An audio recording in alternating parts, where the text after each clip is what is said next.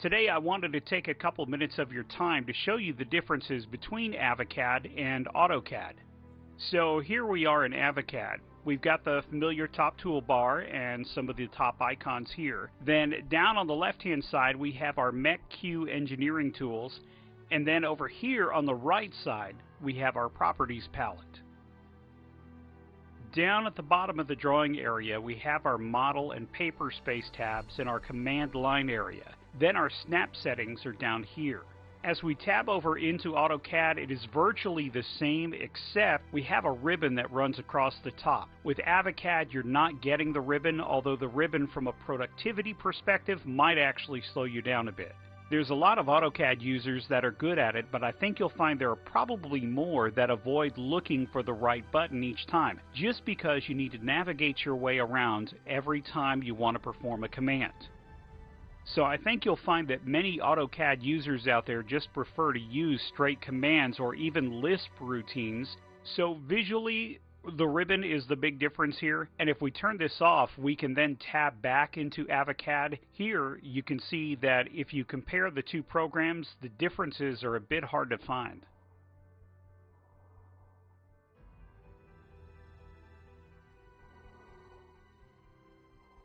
Another menu I wanted to show you was if you go to the Choose Tools and then Customize, then Menu, you can create aliases just like in AutoCAD. So if you're familiar using a certain shortcut to run a command, you can add that in AViCAD really easily. Additionally, we've included the Express tools, which you won't find in AutoCAD LT versions. Right next door, we have our MECQ pull-downs containing hundreds of engineering tools.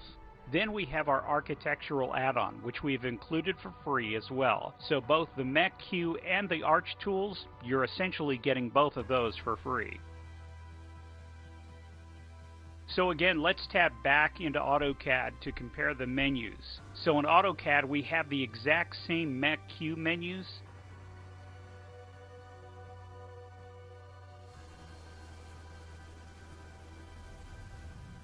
And all the menus you'll notice are the same. There may be some small differences here and there.